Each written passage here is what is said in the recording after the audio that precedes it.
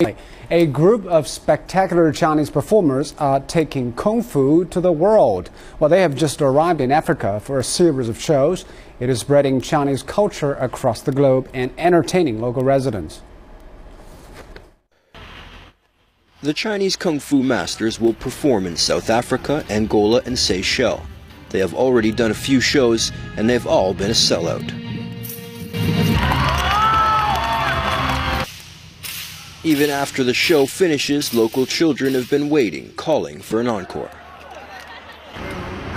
I like it. I've seen it only in films, like Bruce Lee and Jackie Chan. I like this. I've never seen it before. I think it's wonderful.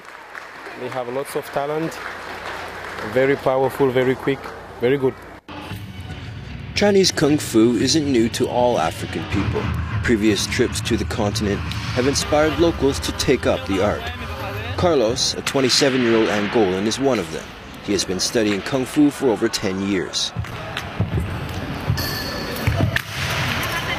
During this trip, the Chinese masters presented him with the professional staff and invited him to perform with them before the show.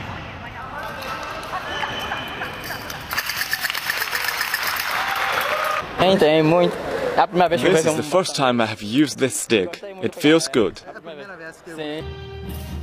The Chinese Kung Fu team's journey to Africa doesn't just boost interest in the Chinese martial art.